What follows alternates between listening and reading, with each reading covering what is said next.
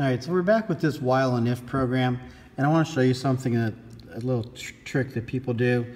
They don't want to delete things in your program. This is called commenting things out. And for example, I've got two if statements in here, and if you want to see what's actually going on little by piece, like one if statement and then the other if statement, what you do is you comment out something. So if I look at the second if statement where the cursor is, if I make that whole if statement, if I comment out, oops, wrong place. If I comment out each line of that if statement, that means all that's a comment and it's all in green, and it's not going to run. The program's not even going to look at it. So all it's going to look at is this. So this is like if I want to check this part of the if statement, see if this part works in the program. I comment out the other part. So again, compile the program, push it to the robot.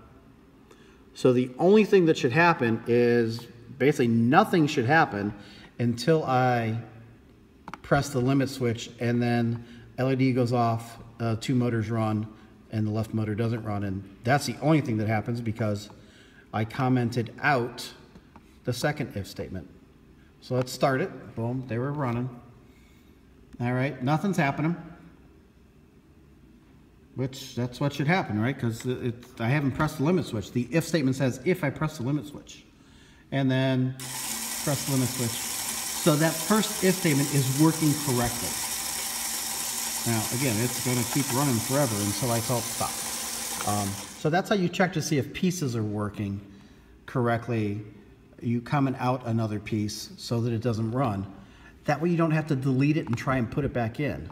Now, how do I put it back in? I literally just get rid of my comment slashes. See how it's all changing back color? Boom, it's all back to the right color. So that's commenting things out.